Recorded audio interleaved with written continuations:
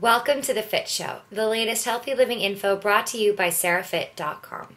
Today is the start of week 2 in my Lose 10 Pounds Before Halloween Weight Loss Challenge.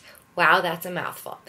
I'm calling it the WLC Weight Loss Challenge on SarahFit.com, where I'm posting the weekly challenges about a week in advance. So if you want to know what next week's challenge is going to be, you can go over to SarahFit.com right now and find out.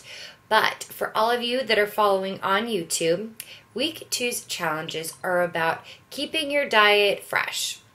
So your first challenge is to try a new food.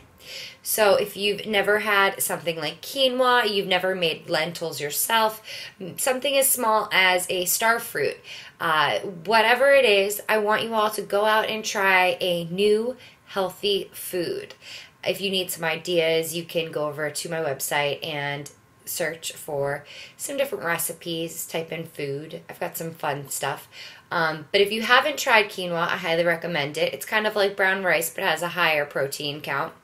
And yeah, there's a lot of fun foods out there, so go out and be adventurous. And in regards to the fitness challenge, your challenge is to try a new class or a new workout DVD or something on demand. And if those you don't have the opportunity to, you can also check on YouTube for different fun fitness classes. The reason why these are the challenges for this week is that studies show that people tend to fall off the bandwagon 4 weeks into their weight loss efforts. And especially if they don't lose any weight during those 4 weeks, they fall off and they stop dieting and they stop even giving it a try. So the reason why you should incorporate new ideas, fresh and fun workouts, new food groups, is to keep it interesting and, keep you from feeling like you're actually on a diet and restricting yourself. So these are the challenges this week. Post down below what food and what class you're going to try out this week.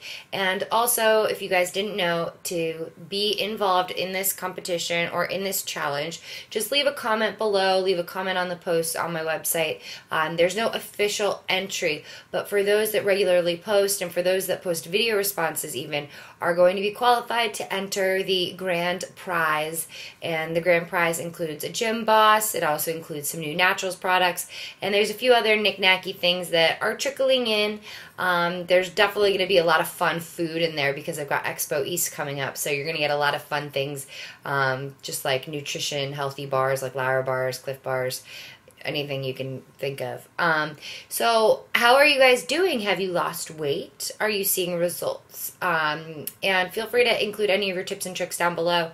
One thing that I've been noticing is that when I go to bed slightly hungry, it's easier for me to wake up and I weigh less in the morning. If you wake up late, then you don't necessarily have to stop eating at 8 o'clock.